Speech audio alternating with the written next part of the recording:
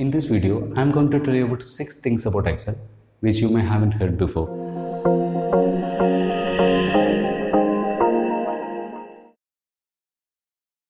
I bet you have never seen an Excel worksheet called History. It's simply because Excel won't allow you to name a sheet as History. Let me add a new worksheet here. Right click on the sheet to rename it. I will type in the name History, and when I press enter, Excel is displaying a warning message.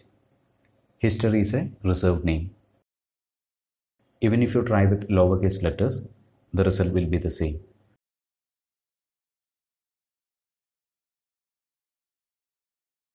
Can you guess the result of 1 into 0.5 minus 0.4 minus 0.1 in Excel?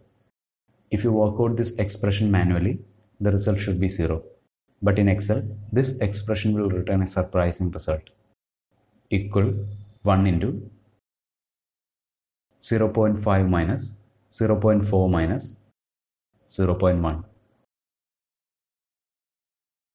minus 2.7 into 10 raised to minus 17, which is completely wrong. Now another variation of this formula, equal 1 into 0.5 minus 0.4 minus 0.05 minus 0.05. Again the result is same. But anyway, if you use 1 into 0.5 minus 0.3 minus 0.2, the result will be 0.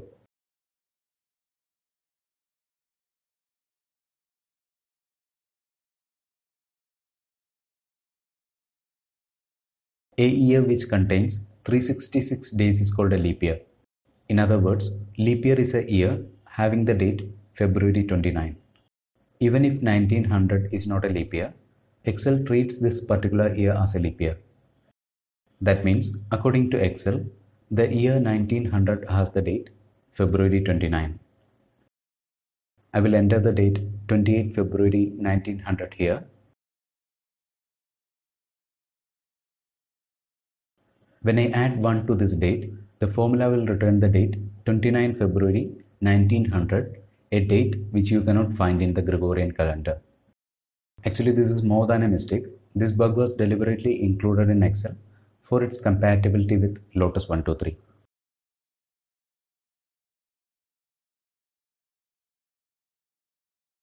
The largest number which we can enter into an Excel cell is 9.9 into 10 raised to 307. This number is also called big number, equal 9.9 into 10 raised to 307. If you try to add a number which is greater than big number into a cell, Excel will return an error, equal 9.9 into 10 raised to 308. Excel returned an error which says the number is not valid. But out of curiosity, I tried some combinations and found that a few more numbers bigger than big number is possible in Excel. For example, equal 9.99 into 10 raised to 307.255, which is obviously greater than big number. But when I change 255 to 256, I will get an error.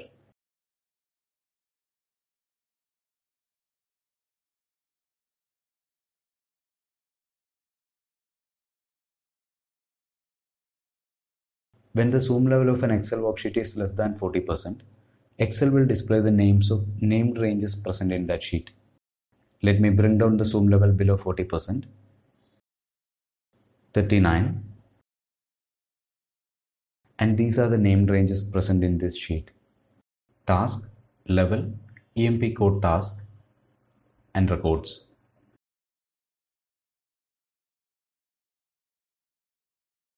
Names, otherwise called named ranges, is a great feature of Excel, and once you are familiar with this option, this is going to change the way you use Excel.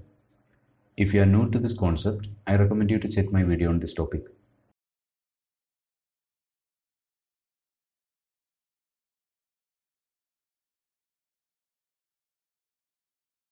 There are more than 1700 crore cells in an Excel sheet. An interesting math is, If you start filling an Excel sheet at a speed of 1 cell per second, it will take more than 544 years to complete that process. I will explain how I arrived at this specific number. At first, we will see the number of rows in an Excel sheet. This is the last row of this sheet. Row number 10,48,576. We can use a formula to get this number. Equal rows A full colon A. 10,48,576. To find out the number of columns, equal columns 1 full colon 1. 16,384 is the number of columns in an Excel sheet. Total number of cells is the product of number of rows and columns. Equal C3 into C4. And this is the total number of cells in an Excel worksheet. Now the time required to fill an Excel worksheet equal C5 divided by 60 seconds into 60 minutes into 24 hours into 365 days. The formula returned the value 544.77.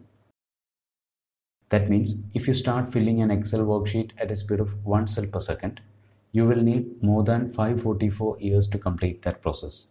Hope you will find this video useful. For feedback and discussion, please make use of the comment section. And those who are visiting this channel for the first time, subscribe and press the bell icon so that you won't miss anything. Thanks for watching. Have a great day.